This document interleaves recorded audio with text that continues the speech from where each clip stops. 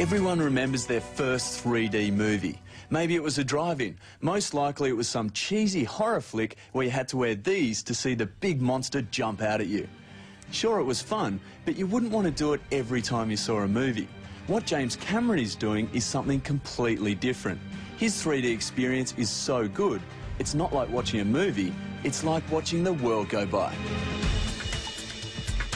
In the real world, we see in 3D because our two eyes give us a slightly different view of the same object, in this case, a pen.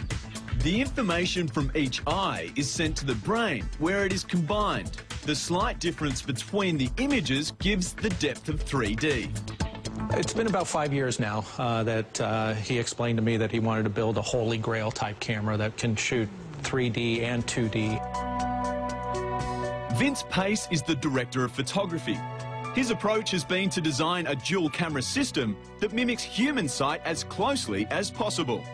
And I think that's what separates our approach from standard or old-time film methods is we are really creating a human machine. The old 3D filmmakers had two cameras set widely apart. Vince brought the lenses together so their centers were about the same distance apart as our eyes. But to do that, he had to separate the lenses from their high-definition video recorder backs. Impossible to do with film cameras. So essentially, these are the eyes and the brain somewhere out the back. Yes, exactly. Next step in the 3D riddle is to make the cameras act like eyes, able to focus on different subjects at different distances. When we look around the world, our eyes are constantly adjusting for different focus points. For example, when I look at the tree in the distance, my pupils are straight ahead.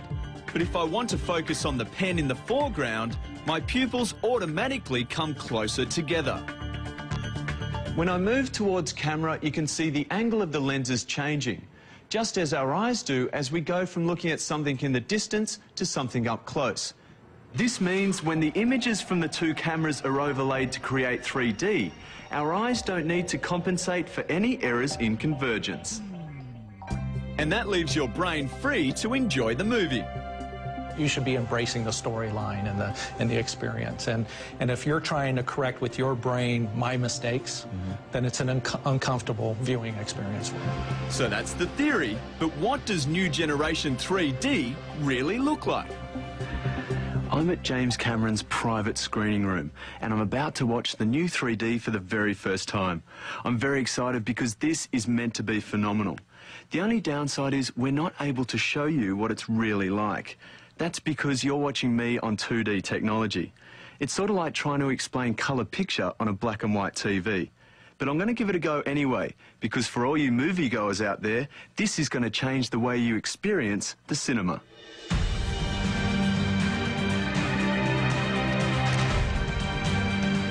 Now, you still have to wear glasses, but not daggy red and green numbers. These have polarized filters, which allow the eyes to process the 3D images.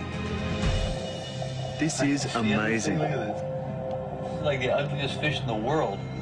It feels like I'm in there.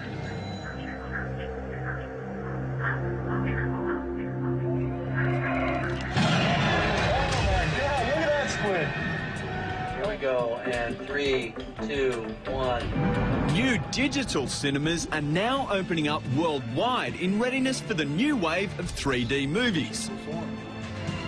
James Cameron's first 3D feature film is due to be released mid-2007.